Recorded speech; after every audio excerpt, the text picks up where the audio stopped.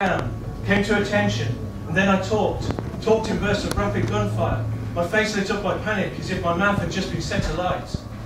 Into battle green, I could not see the whites of eyes, just a haze of fear in front of me, was shell-shocked, dazed, could not pierce the armoured plating of the interviewer's steely gaze. I was stumbling over barbed words, stuttering in the line of fire, my face so red I felt it would explode. I got through, came out alive, but only just, or at least that's what I thought.